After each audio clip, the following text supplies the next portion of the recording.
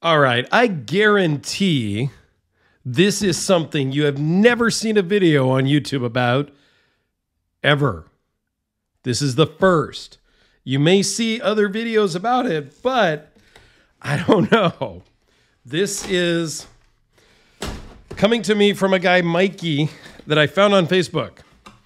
This is to solve, well, maybe not solve, but you know, I am big on shipping safety, not losing your item that you're shipping, right? I've done several videos, and I'll link my shipping playlist up in the corner at the end. And I was scrolling through Facebook, and one of my buddies tagged me in a post for these. This is, and I normally don't make notes for my unboxings, but I did for this one. This is the SSMI, the Ship Safe Metal Insert. Okay, let me just grab one of these. I ordered 5, and I think I'm gonna have to zoom out. So you're gonna see kind of the mess around the table here. But what does this resemble? This resembles the small flat rate shipping box. And that's what this is for. So we're going to just, I'll do another video because I have some knives to ship out. And I know the lighting is kind of sucky on here. So what you do is you fold this up. This is a 6-sided box that goes inside of a flat rate shipping box. Check this out. I mean, this is genius. Makes us all think, why did we not think of this ourselves before? Okay. Now it is reusable. All right. So now you have it here.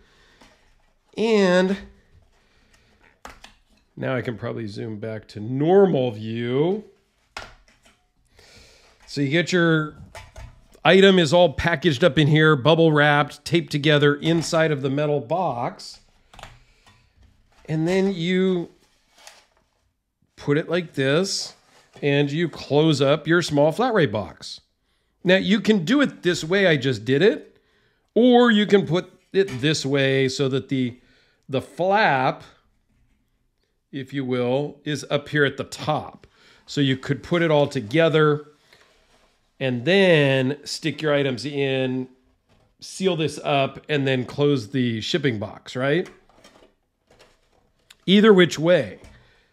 What it does is it prevents, we'll just do it real quick, right? I mean, why not? I'm just gonna leave it like this. These are made out of aluminum. They were on back order. He just made them like literally last week. This is something that's brand new. It's a little tougher to get the sides in. All right, so you close up the box, and we'll just close it all the way up. Maybe I won't do a bigger video. We'll see, whatever. All right, we're just gonna close this up, okay? So now it's just a normal flat rate shipping box, according to the world. Put all the tape on it you normally do. Do not scrimp on the tape. And I've done videos on how to tape it over there. Basically, you want to cover the entire thing in tape so that it floats, essentially, is the goal you're going for.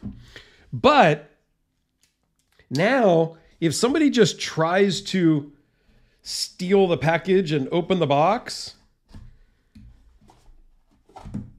they're not able to do it. And if they do, let's say they do rip this thing open, well, they can't just slide your knife, your watch, your collectible thing out because now it's inside this box.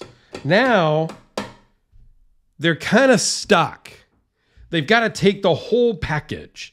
And what we've seen recently is it'll just get sliced open on the side. They pull the item out and then they tape it back up and they still get it delivered, right? Because, and I'm not blaming anybody, but sometimes it is somebody inside the post office. Not all the time, but it could be a Porch Pirate that's just taking the item out of the box.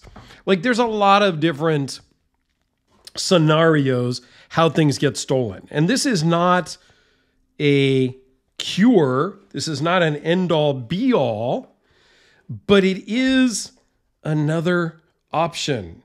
Okay. I'm going to just try to pull this out, right? So it is reusable a few times. As you bend this open and closed, it is going to ultimately snap those off. And I don't remember what gauge this is. Let me measure it really quick just so you guys can see what it is with the mic. 0.030. So what is that, like 16 gauge? I don't know. 0.030. So it isn't super thick or anything like that. It does have some, that manufacturing oil. Now, Mikey just did tell me, because I just texted him before I did this unboxing. He goes, hey, thanks for doing a video, all that good stuff. He has 1,000 of these being manufactured right now, and the new ones are going to be in steel. So they're even stronger than the aluminum ones. I think it's genius. And I think for me, it's not, and I don't know what the steel ones are going to cost. Maybe he'll chime in the comments, or I'll find out and I'll put a pinned comment. These aluminum ones that I bought were $9 each, times the 5 that I bought, because I wanted to obviously do one as like a tester and then have a couple to ship. So it was like $60 shipped, because it did have to come in that medium sized box. So, you're paying, $13, $14 to ship a medium flat rate box. I think this could be a great option sometimes. Granted, you're going to spend $9 on the SSMI. You're going to spend $10.40 to ship. So it's like $19. You're in it $20 to ship the box.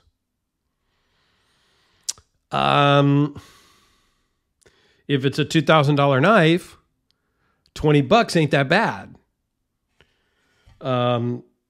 If it's a $5,000, then $20 is even less bad.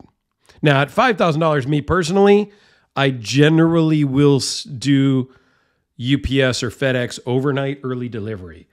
Ultimately, the less time that you have your package with the carrier, whether it's USPS, FedEx, DHL, it doesn't even matter the carrier. The time is your real ally. The quicker that you have, the less time they have it, the better. So that's why for real high-end stuff, or 3 or 4 or 5 super expensive, knives, 3 or 4, let's say 3 or 4 $2,000 knives, I start to do overnight. Okay. You can do overnight through the post office as well. So that is an option. But this, you could combine this with an Apple AirTag. And I did a video talking about how to ship with an Apple AirTag. I don't know if the Apple AirTag's Bluetooth is going to go through the aluminum or the steel. I don't know that yet. I will do some testing and get back to you, because I'm probably going to buy a couple of AirTags for myself anyway. But I think this is really an ingenious option. And for me, when I first saw it on Facebook, I was like, how come I never thought about that? And I think my point here is, whether you buy these from Mikey, and I'm going to put I'm not sure how I'm going to do it. I'll figure out something in the description, or hit me up on Instagram, Facebook, and I can share Mikey's contact stuff or whatever. We'll figure out that. But if you're not going to buy this, maybe it's got you thinking of how can you be your own protector of your package. I don't know. I think it's cool. And then another thing that's kind of fun, I guess there's a question. If I'm going to ship this to somebody, do I tell them? Or do I just let them cuss me out as they're opening the box for the first time to get their knife that I sold them or shipped them? I don't know. That's up to you. But let me know in the comments what your thoughts are. Let me know, how do you typically ship? Again, these are reusable, but only a few times. I don't know how long the laser cut is going to last. But depending, I mean, you could certainly get 2 or 3 shipments out of this. For sure. And I think somebody in the Facebook group, it's the TAC Facebook group, the Ancient City Confidential group, somebody said, hey, we should like use one of those for the group, and everybody kind of sign it as you ship it and see how long it can go with different names all over it or something, which I think is cool. You could send something to and from Alex. We send a lot of stuff back and forth. Me and my buddy Anthony and me and my buddy Joseph send a lot of things back and forth. We could use the same one over and over. Even if, let's say, this top flap broke off, you're still 5-sided. You're still helping deter theft. I don't know. I think it's just, I was blown away. I messaged him right away after he said he was sold out and said, hey, how can I get on the list? And literally, I don't know. I think he made this announcement maybe a week ago, and here it is in my hand already. So there you go. I've rambled long enough. Please, please go check out my shipping playlist. There's a bunch of tutorials there on, I actually go through and do a box where I ship it and I pack everything up and show you how I do it. I'd love to hear how you do it.